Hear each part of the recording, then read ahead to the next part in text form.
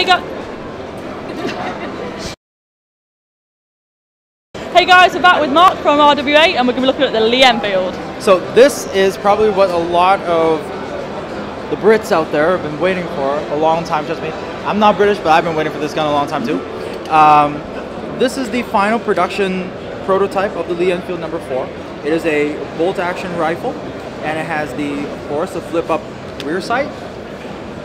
Comes with a magazine that you don't have to fiddle with, it actually works. Watch me not be able to put it back. So this is the Lee Enfield. There's going to be a little bit more information coming out for a little shortly after IWA. Yeah. Right now, we're still finalizing just a few of the internals, and then we'll be good to go. Lovely. Yep. So keep your eyes out. Hey, did you fix that front sight? What front sight?